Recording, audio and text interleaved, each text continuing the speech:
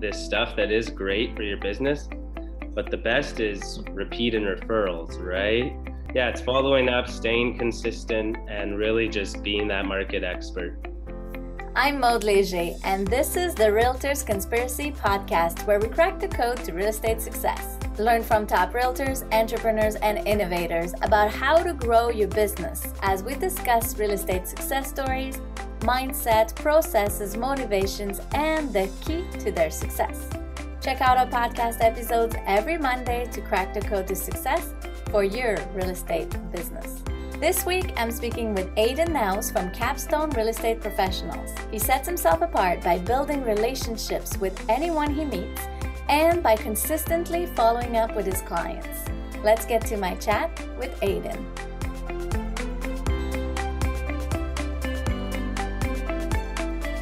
Hi Aidan, thanks for joining us on the episode today. Tell us, what is the key to your success? So I can't say to one thing in particular, but the biggest key in real estate, in my opinion, is consistency. Wow. And you got to be consistent every day because it is your own business, and what you put in is what you're going to get out of this business.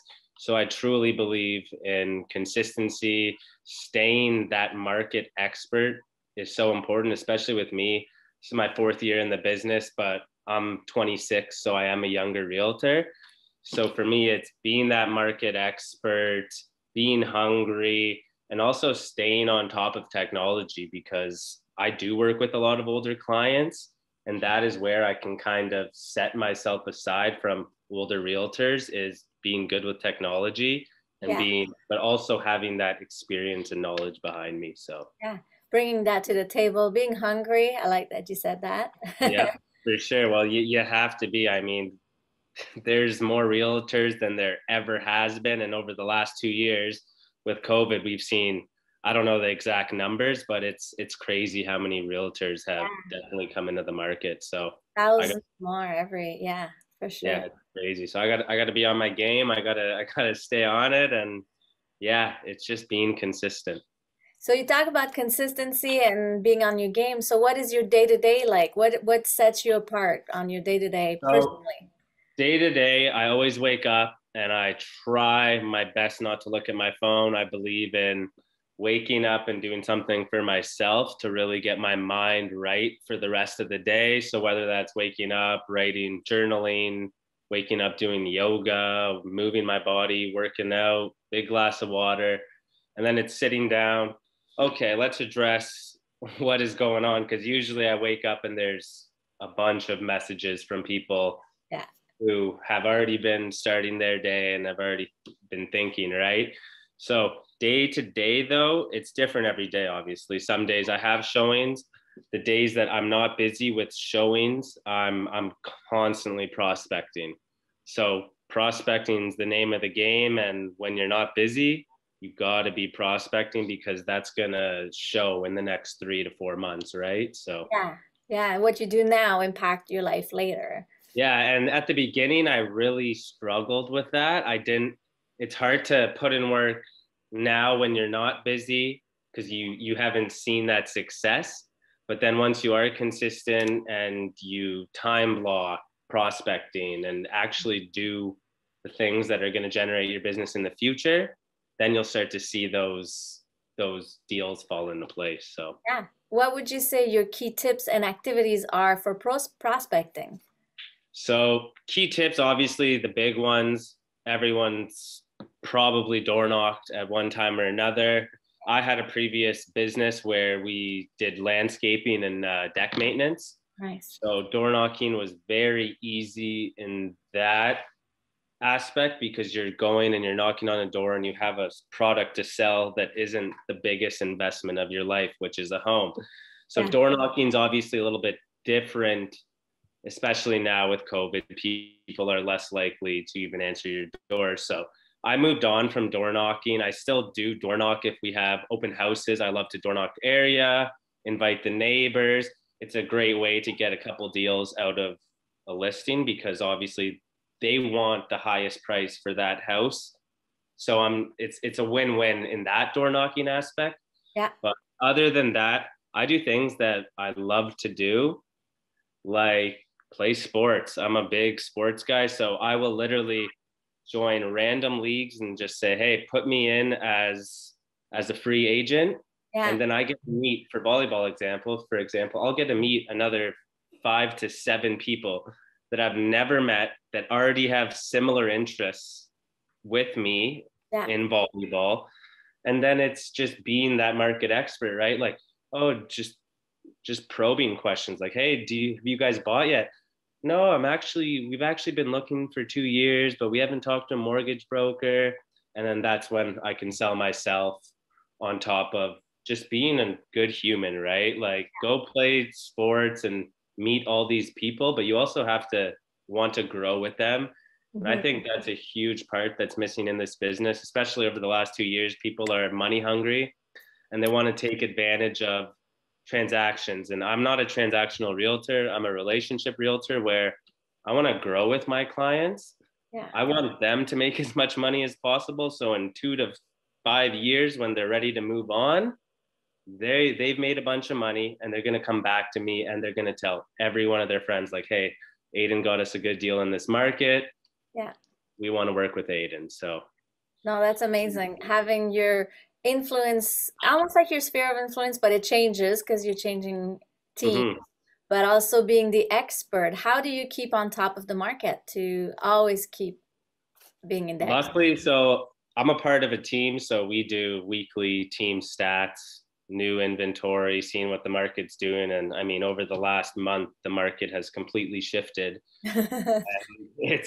It's crazy, but just knowing what's going on and telling buyers like, hey, we've been waiting for an influx of inventory like we've seen over the last 2 months. Now's the time to get in, but obviously it's being that expert because there is a lot of question marks in this market as well, right? So I mean, Treb and Matrix are a huge and great for stats. So just literally just following what's going on, knowing every listing that comes to our market. I work with a lot in the country and I do a lot of farm properties. Nice. So for me, it's a little bit easier because there's a million new residential listings every day versus farms are far and few, right? So it's a little bit different, but I also do a bunch of residential. So it's just knowing the areas my clients are looking and being that expert in those niche areas. Nice. I love it. And how do you keep up with technology? You mentioned technology. What do you have processes in place for yourself and for your clients? Yeah, technologies, it's just staying on top of it. Instagram's a great tool because you're constantly seeing what other realtors are doing and how they're going about their business. So I literally just give and take from other realtors who are successful, right? So that's been a huge tool for me is Instagram, but also just your brokerage. Know what your brokerage offer and know what they offer for your clients as well, because I don't think people take as much advantage of kind of what's within their brokerage, right? So true. That's a very common thing that you just join a brokerage, but you don't actually take advantage of what's out there. Yeah. You're part of a team. You're also a second generation realtor. What have you learned from all this mentorship around you in real estate? Yeah, my dad was a teacher and then was also a people person, right? So it was an easy transition for him when he started real estate.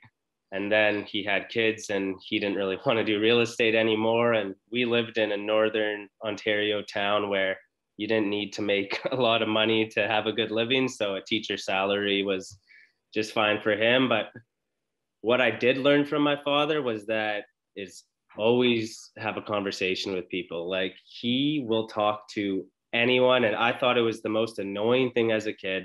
I was always pulling on his arm like, Dad, come on, this is enough. Let's go. We've been talking to this random guy that you barely know for 25 minutes. But it was super beneficial to his business because he could talk to anyone. And those people might know someone that's buying or selling, right? So that was at first I hated it, but now looking back, it's like I'm trying to talk to the guy in the elevator. I'm talking to the guy ordering the sandwich behind me. Like, I'm talking to anyone and everyone because it's business, right? Now you're doing it and it's part of your success. I love it. Exactly, right? And my team, actually, one of my dad's friends My principal, his brother, is a really successful realtor in Guelph. So before I decided to do real estate, I called him and sat down with him and said, "Hey, I'm interested in this. What do you think?" And so he's been a great mentor for me. He's old school. He's been in the business 34 years now. So he's been through recessions. He's seen technology change, and he's been able to stay on top of it and really kind of show me how to navigate this new life of being a realtor and also be successful at it. Yeah, no, that's true. Mhm. So speaking of all this mentorship, what would you say is the best advice you've ever received? Ever received is do things you love and always make the ask. Oh, nice. Okay. So, like I said earlier, it's okay, I'm going to golf with 3 new people that I just joined up on the tee sheet. Okay, I'm golfing. That's fine, but it's asking the right questions and making people aware that, oh, this guy's in real estate, and making an impression so they're gonna want to talk to you. Oh, next time they see you, they're gonna be more comfortable. Like, oh, did you see that house on my street? Do you know what it sold for? Yeah, it went for this. And it's the ask, right? And asking even with past clients, hey, do you know anyone that's looking to move into your neighborhood? Another house went up down the street from you. Do you guys know anyone that you can put me in touch with? Just No. those little things that people find really awkward because asking is awkward, but the worst someone could ever say to you, and this was taught to me when I was young, was no. Yeah. So you might as well ask. And if you hurt a couple people's feelings along the way, then so be it. I don't want to work with them anyway. Yes, exactly. Not every client will be a fit. Exactly. Something you bring up that's very interesting is the ask and the talking to everyone. I guess some people might be afraid of feeling like the sleazy realtor who just wants a transaction. But Mhm. as you mentioned, you're more purposeful on the relationship side. That seems like that's what worked for you. Yeah, that's huge, right? I'm not pushy, and I tell people from the jump, like, I'm never gonna push you into a home. You Yeah. can tell within the first minute that someone walks into a home whether they're gonna buy it or not, really. Yes. So I know from the jump, and houses sell themselves, and people are going to be attracted to certain houses. And with technology nowadays, with iGuide, how good pictures are, people really are coming to me with houses that they actually want to see for the most part. No, So I don't have to be that sleazy salesman. no. It doesn't make sense to me, right? Because I don't want people feeling ripped off, number one. Yeah. And like I said before, it's the biggest investment of most people's lives. And I want to grow with them, and I want them to make as much money as possible. So they take out equity, they can help their kids out. Now their kids are buying off me. So Scott, my mentor, actually, he said that from the jump. He door knocked and he said, I door knocked 100 homes and you might get one person. But then he goes, that one person bought from me, then their kids bought from me, and he counted out on his hand like 20 deals over the last 20 years that he's got from just one instance, right? Yeah. One of So 100 door knock. I love it. That's yeah, exactly, right. And I hated door knocking, and it's very uncomfortable at first, but like I said, the worst people can tell you to do is get the heck off my lawn, right? So and then all just right, have a good day, sir. See you later. yeah, for sure. Yeah. I get it. What would be 3 key action that every realtor should be doing to grow their business? um Following up is huge.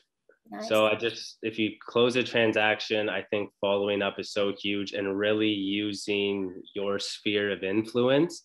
A Yeah. lot of people will focus on cold calling, door knocking, all of this stuff that is great for your business. But the best is repeat and referrals, right?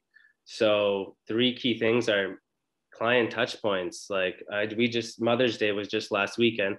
I dropped flowers off to all my mothers that have been clients of mine, right? And Nice. it's so easy. I'm not selling them. I staple my business card and I say, have a great Mother's Day. Amazing, right? It's just those easy little touch points that focus on your top people, and you're going to get more business out of it, because you're their guy, right? So yeah, that's super cool. Can't say exactly 3 because there's a bunch, but yeah, it's following up, staying consistent, and really just being that market expert. Nice, very true. And then what is your plan to grow your business? Where are you seeing yourself, or what are you going to put in place coming up? My plan is just keep on staying consistent, right? So this is going to be my 4th year we are in May. So this is my 4th year now, and I'm already seeing the benefits. I look at it like a tree, and the branches are just growing, and it's more and more people, but it's just, okay, stay consistent, focus on who are your people, and your business will just continue to grow if you're still that market expert. So just consistency is key. And I find myself sometimes not being consistent. So I'll book a vacation and it's like, okay, now I have something to look forward to. And all realtors say, if you're not busy, book a vacation and you'll get busy. So that's been huge for me. And then it's like week before vacation and all of a sudden my business is going crazy. But that's because it forces you to get back on it. Okay, I have something to look forward to. I'm going to go away, but in the meantime, I'm grinding. And when I come back, I'm going to feel refreshed and ready to keep on going. But business wise, I'm happy where I'm at. I love my team. I think we're a really growing team. We're adding new agents and we have a great back end, but just keep growing with this team. And I've moved into farms. Yeah. And I love the farming aspect of real estate, and I love working with farmers. So I think that's going to be a huge part of my business going forward. And just staying up to knowledge with farming. There's a lot that goes into selling land and selling farms versus your typical residential sale. Yeah. So it's been understanding that and knowing how farming works really, and knowing the industry, knowing how people move, right? Knowing the type of land they're looking for to grow certain crops. So stuff like that is super important. And it comes back to just being that expert, right? It always is going to come back to that. Keeping the knowledge going. Nice. Sure. Very cool. Thank you so much for sharing all these tips. No problem. Yeah. Where do we find you? Aidan Naus Real Estate, AIDAN NAUS Real Estate. That's my Instagram, and capstonereps.com. Okay, awesome. All right, thank you so much. Appreciate it. Yeah, thanks for your time. Thanks for joining. If you know anyone who could get tips and tricks from this episode, please share.